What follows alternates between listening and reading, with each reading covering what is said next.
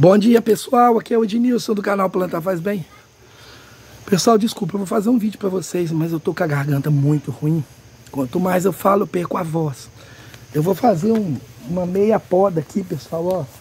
Esse pé de... A memória também tá ruim. De ixora, pessoal, ele tá deformado. A gente gosta de manter ele pequeno e redondo. Só que há poucos dias eu não acertei aqui, porque ele tava com muitas flores. Tá? Eu não sei porque que tá embaçado lá, aqui não tá, e aí o vídeo tá, não tá contra o sol, vai entender, né? E aí, meus amigos, olha, por que que tá embaçado lá, essa aqui não tá embaçado. Mas tá bom, vamos lá. Mas agora eu vou fazer isso, tá? Vou começar, ó, tentando dar uma pequena arredondada nele, e uma arredondazinha, um pouco mais redondo, né? Vocês vão acompanhar aí o vídeo e eu vou mostrar umas outras coisas aqui, tá? Fica aí, não vai embora não.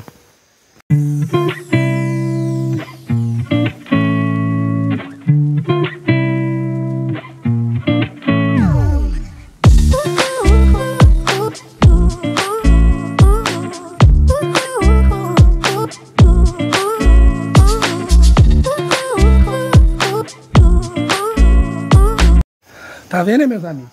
É uma pequena intervenção para dar uma reduzida e acerta ela, né? Não dá para acertar tudo de uma vez. Aqui eu tenho que cortar, tá vendo? Ó, mas tá uma flor bonita, eu vou deixar daqui uns 10 dias ela murcha, eu tiro essa flor, né? Ó. Mas você vê que ela tava bicuda para lá, ó. Já deu uma acertada. Ela dá umas falhas no meio ali, mas agora sai brotação, vai preenchendo, né? Mas tá mais ou menos, né, pessoal? Melhorou, né? Ó. Opa, tá vendo? Aqui, ó. Tem que deixar ela crescer agora para arredondar, né? Eu posso cortar aqui, ó. Ó. Vou dar uma meia arredondada também, né? Ou eu deixo crescer, mas aqui vai crescer. Aqui assim, ó. Engraçado, aqui eu ponho, aí aqui, ó. Tem que olhar para aqui, que eu não consigo fazer, não. A câmera é invertida. Mas vocês podem ver que já deu uma acertadinha, né? Ela tava crescendo meio controlada. E tá bem sem forma, né? Eu acho que por enquanto tá bom. Essa aqui, pessoal, deve ter um mês e pouco. Tá vendo? Já tá nascendo umas ponteiras. Então, já, como tá fácil acertar, já é bom dar uma intervenção só nessas ponteirinhas que estão crescendo. Porque essas ponteirinhas dentro de 20 dias já começam a danificar, atrapalhar, né? E aqui tem algumas também, tá vendo? Eu vou dar uma intervenção nessa aqui também, ó. Essas ponteiras estão crescendo aqui. Vai ser um vídeo mais curto, galera, por causa da minha garganta, tá? Ó. Vamos lá. Aí. Importante, pessoal, eu tô precisando amolar essa tesoura aqui, tá? Ela é amolada só daqui pra lá e aqui daqui pra lá. Esse lado de cá dessa não amola, né? O lado que é reto não amola, só o lado que é curvado aqui, tá? E lubrificar aqui. Porque isso aqui, quando a gente abre e fecha, agarra. Então é bom tá mantendo lubrificado. Eu tô precisando, hoje eu devo fazer a manutenção dessa tesoura, né? E eu vou dar uma acertada nessa aqui também. Dá dó da gente cortar umas folhas, umas flores. Mas se a gente não fizer isso, ela vai ficando desgovernada, tá? Depois eu corto para o vídeo não ficar longo, tá? Essa aqui, ó, vocês podem ver que tem um monte de pontinha crescendo aqui, ó. E a tendência é que fique, né? Fora de... vai perdendo esse formato redondo. Então a gente vem aqui, ó. Vai cortando essas pontinhas que estão crescendo. E vão fazer ela perder o formato, tá vendo? Ó. Alguns é da flor, alguns não. Ó. Eu vou dando uma cortando para trás, dando uma arredondada nela. Ó. Eu vou fazer tudo agora. O vídeo não ficar longo, né? Não ficar chato aí para os meus amados amigos assistirem. Mas daqui a pouco eu vou terminar. O lado de cá tem mais coisinha, tá? Essa aqui, por enquanto, vai ser só isso, tá? Tem aí mais ou menos aí uns 6 dias que nós adubamos ela aqui, né?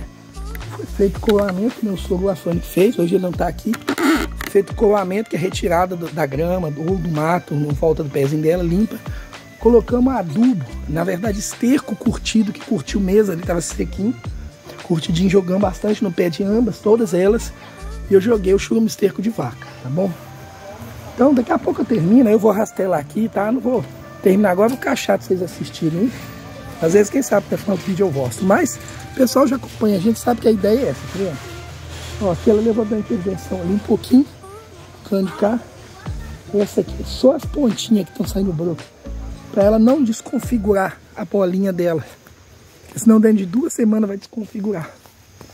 Tá muito difícil para mim fazer esse vídeo, mas eu não quero deixar vocês sem vídeo. Quem viu aí, ó, acho que foi o último vídeo, eu dei uma tosada no pé de goiaba, tá? E eu quero falar um pouco disso. Tava muito lá em cima, uns 4,5 metros. Se der uma ventania, pessoal, bate na telha ali, derruba a telha, bagunça tudo.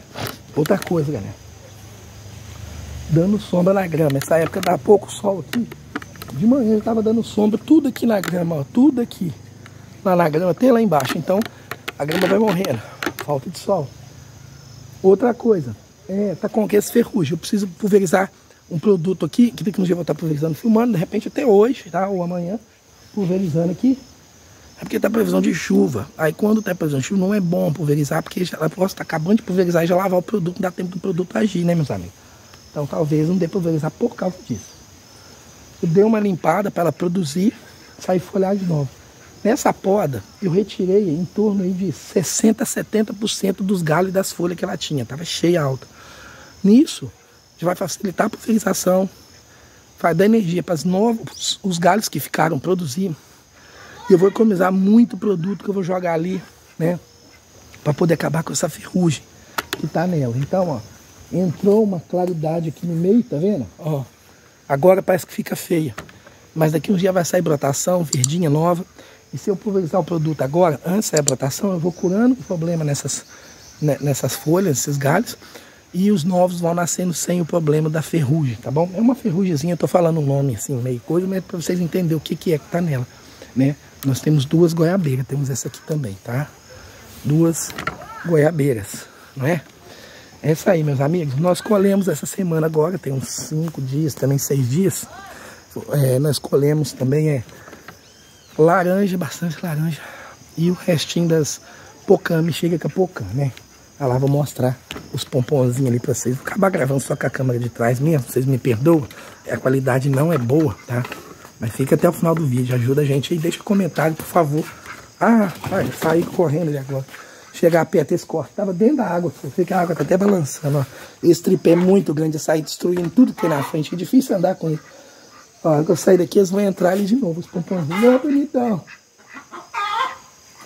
Aquela casinha ali, pessoal, pus tipo um ninzinho, um caixotinho ali. Eu vou diminuir ele um pouquinho. E vou pegar uns matinhos que tem ali, umas gramas. E vou colocar ali. Porque se ela resolver botar, o ovo não quebra, né? E aí ela não dorme lá dentro, tá? Eu gosto do meu ar livre aqui no frio, na serração mesmo. Isso é do bicho, do animal.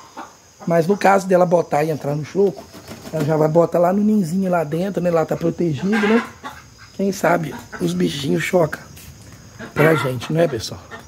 Então é isso aí. Eu não vou mostrar pra vocês o resto do serviço ali, pessoal, porque tá dando pra falar. Se eu falar mais, a minha voz vai acabar, tá bom? Então, tomara que eu melhore essa garganta aí, tá bom? Valeu, um abraço. Ó, pessoal, foi fácil gravar esse vídeo e falar em 10 minutos. Essa garganta é ruim. Eu vou terminar aqui só. E mais de tarde eu vou fazer uma pulverização ali. Deixa um comentário aí, ajuda a gente, por favor. O canal precisa do apoio de vocês, senão a gente acaba desanimando e acabando com o canal. E a gente não quer, né? O canal tá com 4 anos. E a maneira de vocês ajudarem o canal é assistindo o vídeo, deixando like, principalmente um comentário longo, tá? Isso vai ajudar demais. A gente não desistir e o algoritmo espalhar o nosso vídeo, dos nossos vídeos do nosso canal para todo mundo. Porque o algoritmo não tá espalhando, não tá mandando, tá? Se você assistir e não deixar comentário, daqui a pouco para de chegar a notificação para você, aí você para de assistir, né? Então a gente precisa desse favorzão, tá bom? Um abração, deixa eu comentar aqui o que você achou disso aí. Não vai ficar assim, tá feio, eu vou terminar, tá? Só que eu vou encerrar o vídeo aqui senão minha voz vai acabar, tá bom? Valeu, um abraço, fui.